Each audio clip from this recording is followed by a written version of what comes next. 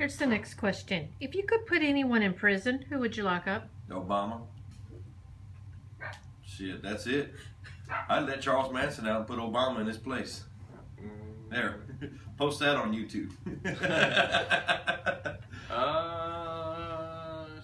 Anyone in prison. Thinking real hard about it.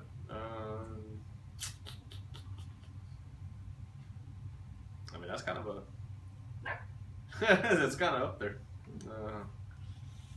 I don't know though. I'm set on Obama. I ain't got nobody else I want to put in prison. So. Honestly, because it's all over the place and it's pissing me off. I mean, It's just one person, right? I don't know. I guess the person responsible and that would take down like Islamic State.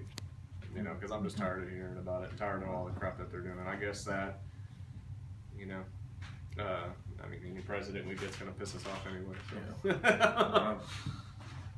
Something that would make an effect on society, I guess. I think in the Islamic area you can kill or lock anybody else up, but some clown's gonna rise up in this place anyway. So I wanted to kind of help the homeland over here. And yeah, Obama would take his ass up in there with a set of whites and black boots and get to hitting that Aggie on cue. You know what I'm saying? Pick that bill of cotton. You know what I mean? Get on with it. Pick the fruit. Bend and scoop. Okay.